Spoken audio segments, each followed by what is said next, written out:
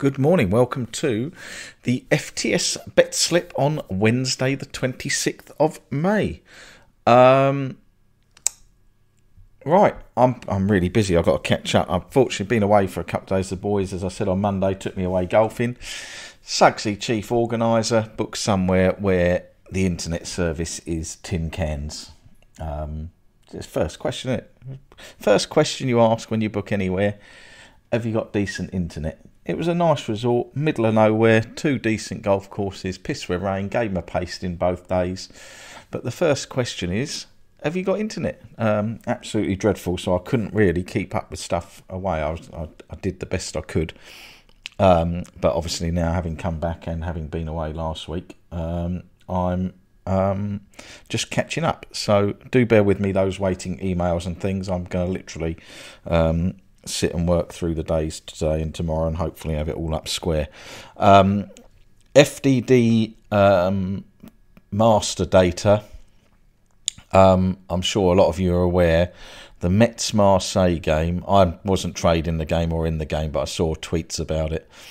The Metz-Marseille game, apparently, I think it was 1-0 to Metz.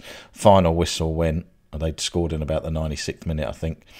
Final whistle went, and then I think VAR awarded a penalty after the final whistle to Marseille, and they scored it and made the game 1-1, and I think the official timing was something like 90 plus 14 on Football 24. The FDD data hasn't picked that up, and the guy I need to speak to is away, so I'm going to get hold of him tomorrow, hopefully get all that corrected, and then we'll publish the historic end of season data with all the correct results in. So anybody who's copied and pasted that, you'll be able to paste over the top if you've just used the day result sheet. But I will get it sorted over the next 24, 48 hours once I can get hold of them. Ultimate, I'll upload all the end of season databases tomorrow right through, and then the end of the month I'll upload all the sheets to FTS, the 1x2 percentages, we got goal averages, and then over the sort of course of the week, then coming weeks, I'll talk you through some of that as we look towards next season. What else did I have? I was going to do a bit of Mindset Monday in a minute. I'm going to talk a bit more about the summer school. Actually, I'm not going to do a massive Mindset Monday, but I'm going to talk a little bit about some of the aims of what I want to do in the summer with people. I was going to hypnotise everybody, wasn't I? I'm going to hypnotise everybody. I've done, over the last... We had to cut Devon short. The weather was absolutely horrific down there. I love it, because whenever we're going somewhere, Sam talks about moving. And we were going sort of West Country bound to see her family and doing a loop round. And on the way there, she sort of, the kids have moved out now. Oh, I've got a story there. That's what I was going to tell you about. Oh, I've got a breaking one. I'll do that in a minute. This is unbelievable. Genuinely, I'm not making this. What I'm going to tell you in a minute about my daughter, I'm not making up. Absolute madness. But let's do this bit first. The hypnosis. Let's solve one of the UK's problems. So, and then going up to Essex yesterday, I've done in the last 7 days about 1,200 miles. I don't do a lot of driving. We used to, don't anymore. Don't really go anywhere, and since the pandemic, that was the first time I'd stayed away from my house. Probably like a lot of people in whatever it is, 14, 15 months. I don't mind driving. I quite enjoy it. But I do have, and Britain has, a particular issue with, and you're all gonna say, he's right, I've got this, people who drive in the middle lane. And there's going to be people listening to this who do it. I don't know what it is. They think that they're going to get themselves in the middle lane and there's some sort of protective force field barrier around them that nobody can touch them. But they get in the middle lane on motorways and they sit there 60 mile an hour, completely fucking oblivious to the rest of the world.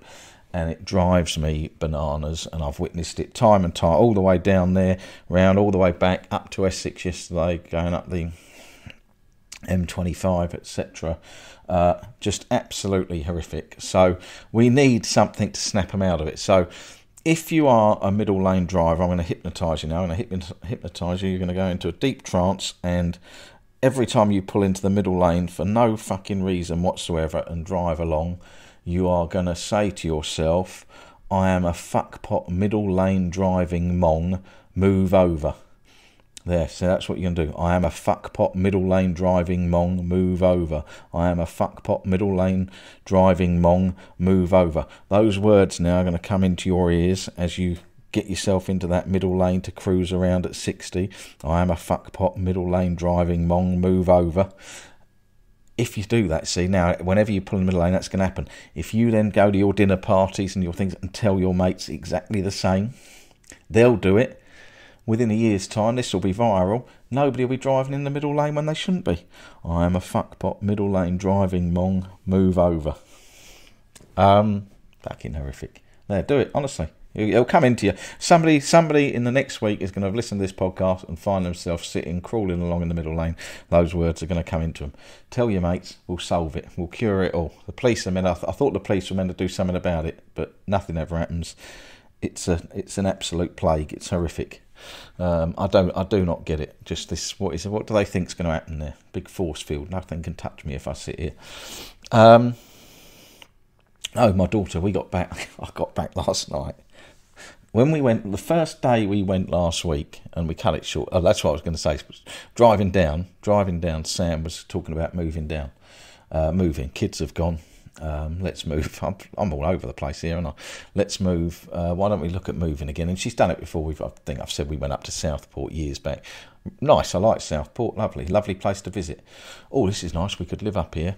Wherever we seem to go. So we were heading west. And she went, and obviously she's from Exeter. We could move back down here, couldn't we? Got nothing tying us, blah blah blah. You can work anywhere. Yeah.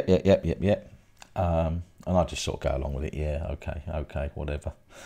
The weather was absolutely horrific. We cut the trip short. It was just horrendous. I took the dog down beach. Could hardly open the car door on the first day. I could barely get out of the car. It was the wind. I lived down there for a bit. I've never seen wind like it.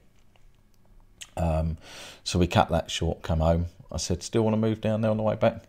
Nah. See, it's these places, and it's like the holiday thing. You go and it's nice. That's it. I like the West Country. I like it to visit. It's too far from everything for me. But it is a nice place to visit. So that was that. But the first day we got to where we were staying on the first night, Sam got a text on her phone from Jodie. And for those of you new to this podcast, I know there's not many of you left, but Jodie's our daughter, lives out in Malta. I've told stories of Jodie before. She's now 32 years of age, and the last 16 years have been an absolute mission. I can't remember the ones I've told. I'm definitely certain I've told the one about the car, when the boyfriend turned up at my front door with a car. I don't know whether I've told the cruise ship one. I know I went out for a few drinks with Shazwad and sat on border with all these over a few years back. We had an abortion. She's now had a baby. Her and the bloke were trying to live together, but it wasn't really working. So eventually got Jodie her own place in Malta sorted out. Obviously Sam's waiting to go out there. So I got a text last week. Sam did need to talk to you. Oh, she always does it when we're going away. You know, whenever the baby business and the abortion business was on our first day of our holiday couple of years ago, we were in Los Angeles, and got a text first day. It's almost like she does it on purpose. So Sam instantly now, like the radar's on. Well, let's have a call now. No, I can wait till you're back. So we got back, and this is unbelievable. This is genuinely true. Lives in Malta, just off Italy. High mafia presence. Obviously, the father of the baby is there. He's still involved in the baby's life. It's not just a cut-off. You know, they just don't get on. So he is on the run, and this is a developing story. I'm like the BBC News. This is a developing story because I don't know much about it. But currently, it involves he is on the run in Tanzania, and I knew Tanzania was somewhere Africa, but I didn't know its exact location. My African geography has never needed to be up, so I had to look that up. He is on the run in Tanzania with £100,000 ransom or bounty that he's got to pay for something that we know nothing about, don't know, and basically if he doesn't pay it, his family's going to get done in. And that's as pretty much as, well, I know a little bit more, but I won't go into full details here, just in case you're one of them. And I tell you, in life, people look and go, you're lucky in life and this, that and the other. I've worked really hard, got decent amount of money. There's times in life you'd give it all up just to have some sort of normality. No matter what people think, oh, he's lucky and this, that and the other. She's given me some horror shows. This is yet another one now. As I say, it's breaking news. It's early days. I will keep you informed. Not much you can do. She's 32. I'm over here. We are going to get Sam out there, but I'm worried now about Sam going out there because I don't really know what this is all about. And you do, whatever. When you look at people's lives and think they're lucky, or this is great, or that, no one knows what other people go through. I was talking to the lads about it when I was away. It's just unbelievable. It is unbelievable, and love her to bits, but she's just an absolute car crash. Whether it's people she meets, a lot of it she'll say, oh, it's not her fault, but I just don't get it. But there we go. So that's where we're at. So I will keep you posted. Marvellous. Unbelievable, Jeff. Right, where are we at? Mindset Monday, Wednesday. Right, a lot of people getting lots of queries about what happens now. Season's over. Yesterday was the first Tuesday in I don't know, 8-9 months. I didn't have to do an ultimate process. I didn't know what to do with myself. Got up in that hotel. Gary Smith holding his head. Oh, I've got headache. I've got hangover. I've got headache. Give me his due. He played very well, Gary, at the golf. It was nice and lovely of the lads to take me away. I have to say, it was absolutely fantastic. Thoroughly enjoyed it. Bar the no internet. Really appreciate the effort they put in to do that. But Gary was lying in bed. Oh, I've got headache. I'm not very good the next day. But he did play well, the boy. But yeah, yesterday was the first I didn't do it. Right, so the bottom line now is to move things forward through the summer, and I really have one goal. I think everybody's been through different experiences over the last 12, 15 months, and I'm talking betting-wise. I know we've all got our own personal issues, but betting-wise, some have been tested to the hilt. Some have ridden that roller coaster right to the end, which I got nothing but massive respect for. Others have given up. Others have done quite well. Others had set themselves up slightly differently at the start of the season because they were cautious of what was going to happen. And obviously now we've got that season complete. We've got the data, and we need to look forward to how do we move forward into next season, and particularly for those people who've had a bad time. And as I've said last couple of these, that you've got to make that decision whether this is for you or not, and what it is. And you'll hear me quite often say things like, I'm a machine and this, that and the other. And I say it tongue-in-cheek, but you've got to understand how you work and what makes you tick and what keeps you going. I've been listening to a book recently on Audible, Walking the Dog. And the guy I've been listening to, really interesting life. Made a ton of money, lost it all, built himself back up again, absolute multi now. Really interesting guy, though, the stuff he's been involved with, the projects he's been involved in. He started out in stocks and shares, commodities, stuff like that.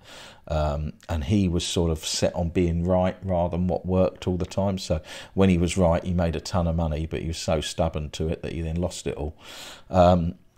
But he sort of used a great analogy, and I actually was thinking about it when I was driving the car. I drive a car. I am one of those people, if something needs doing, I get somebody in. I know nothing about it. I detest doing manual jobs because I know nothing about them. I've no desire to learn how to do them.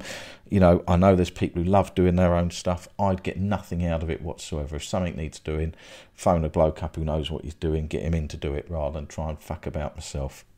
And I was driving my car last week, and I thought, I have absolutely no idea how a car works. And I was going down the 303 or coming back on the 303, and a couple of times wanted to overtake something, put the boot down, and I've got a Merc, it's fairly powerful. And flipping, I just love, when you do need to get past something, you just put your boot down and it takes off, gets past, get back in. And I have no idea how that works. I actually have no idea when I put my boot down what actually happens. I'm assuming it pumps fuel into the engine, but I just have no concept of what actually is going on at all. Other than I'm sitting there pressing pedals and the thing does what I want it to do. And it got me, that thought process was a result of this guy who basically treats everything like a machine. And he said, basically, what you got to try and do is understand the workings of that machine. Once you understand the workings of that machine, you can fix it, or you can know how to operate it. And he took scenarios he's taken scenarios in commodities and things where he's broken them down. And I've been thinking about it a lot. I thought that is basically exactly it. If you forget yourself as a human being and look at yourself as a machine, and a lot of this stuff I've been doing with values, what is it that makes you work? For us to be at our best, we've got to be a little bit selfish, and we've got to find what makes us function at our best. And when you're applying that to something like betting, you do have to understand you're going to have dreadful periods. Very likely at some stage you'll go bust. A lot of the most successful people in the world have gone bust trying, and it's that resilience to keep going. And if you look at yourself and say, I'm this type of machine, what actually makes you tick? What makes you work at your best? What is it? And then look at, if it starts to go wrong, how you fix it because you understand it a lot better, then you're able to do it. I've made massive changes in me because this thing with Jodie would be an example. I'd have just been flying off the handle, but I'm actually taking a lot more relaxed, sit back approach to, I need to actually find out what's going on. I need to find out what the risk is to everybody and take it from there. Whereas before I'd have just been, for fuck's sake, what's going on? Fucking joke. It actually doesn't achieve anything other than me ranting off, which might release some of my own stresses, but doesn't actually solve anything. And I think exactly the same in betting. What is it that actually makes you work? If you could sit and write your ideal situations down that you would perform at your best, that wouldn't be stressed. And you can't just say winning all the time because that's not impossible. But things like risk reward. Do you like low risk with lower reward? Do you like higher risk with higher reward? So obviously, let's say you were if you're waiting on late goals, and you're laying at 1.2, 1.3, that's high reward, low risk, but it comes with the fact that you might have long losing runs. You might sit there, and have 15, 20 games. And a lot of these people sort of tell you, the longest losing run at even money you can expect is 8 or whatever. That's not the reality of life. You go into a roulette wheel, pretty much even money. Particularly if you're playing a single zero wheel, pretty much even money, red or black. But you can walk in and see 15 blacks on the trot quite easily. We don't know what's going to happen. We never, as much preparation as we like to think we can do, we never know what's going to happen. But finding out how you work, what type of machine are you, and then what, the two elements to it, what makes you work at your best, and if things go wrong, what parts do you need to fix? And you get that balance, and I think you'll find that life in general, not just betting, but life in general, will actually tick along a lot better or a lot more harmonious. You can't control things. Things are going to go wrong in everybody's life. You can't stop that happening. You can try and mitigate against it, but you can't stop it from happening full stop. There's things out of your control. This situation at the minute is completely out of my control. Didn't know anything about it. Couldn't have done anything about it. Other than going back to when Jodie was 15 and locking her up for good, which obviously isn't a solution. But that's really what I want to get to in the summer school is this period now. Yes, we can have facts and data and this, that and the other, but I'll always maintain it doesn't matter if the person's wrong. We need to get each of you looking at the processes. What type of person are you? What type of machine are you? And put in there. Once we know that, we can already set things that if that starts to go wrong, this is what we're going to do, so we can start to fix it. I think it's a really good analogy, personally. It's one I've really bought into, kind of taking the personal, blaming anything else emotion. Just look at what makes you work best. And I'm really starting to identify in myself what sort of betting, what things make me work best. And I think that we'll achieve good stuff with it. So that's really the sort of going to be, as well as processes, and we're going to do 100-day challenges and things, and we're going to set all this up through the next couple of weeks. That's a sort of thought process that I want, particularly the guys who are going to be involved in that, to start looking at. What type of machine are you? When are you at your happiest? When are you at your best? What makes you perform well? If 4 hours sleep, 5 hours sleep doesn't make you function well, we need to get to 8 hours sleep. It's no use just saying, well, I can't do it. Of course you can. We find a way to do it. And there's techniques and methods that can work. If flying off the handle, a missed penalty is something that you do, we need to find a way to deal with that, because it's going to happen and happen again. And if it unravels you, then we can fix it. So that's the sort of areas that I'm talking about, and we'll go through them. As I say, this week I'm literally just catching up. I've got a load of stuff to do. I want to get these end of season files all done and get the stuff published that needs to be published, check all that data. But next week, obviously, we're into the 1st of June. We'll push on. I will still publish any half-time CSLAs that qualify. Trading group, you'll still get any tour heads that qualify. There's nothing today, only some Japanese football. We have got Norway, MLS. Things will quieten right down, but I'll still publish anything that qualifies, beginner games through, and do the usual updates. But then my attention will turn to sort of the setup for next season and guiding these people through summer school. A few things I've got to sort out, and I'm out a little bit next week. And obviously I've got to sort out Sam going to, she's had her second vaccine now. We've got to sort her getting out to Malta if she's going. But yeah, that's where it'll be. So podcasts will continue. We will be doing 4 a week. I will get them on some sort of schedule. I know it's been a little bit up in the air recently, but I will get them on some sort of schedule. And we've got a nice 2 or 3 months to get everything sorted out. As always, thank you for listening. Have a lovely Wednesday, and I will be back with you all on, I'll do one tomorrow. But do just have a think. What type of machine are you? What is it that actually makes you tick? Forget any betting, anything, just in life. When are you at your best? What makes you function fully operational at your best? What elements in your life, what do you need? I know the things I need. Like I said, I need fun in my life. I need a bit of excitement in life. I don't like boring people. Things like that. What actually makes you function? I like to read. TV doesn't make me function very well. All those sort of things, just, inane bollocks doesn't make me function very well. So have a look at it, and then you can look at how can we get you to that optimum, what can we remove, but most importantly, if things start to go wrong, what do we need to do to fix it? We can build things in place. And I'll walk, as I say, the summer school, there will be stuff on the podcast, but it will be a lot more detailed. I'll be able to walk people through that. Okay, have a lovely Wednesday, and I'll be back with you tomorrow morning.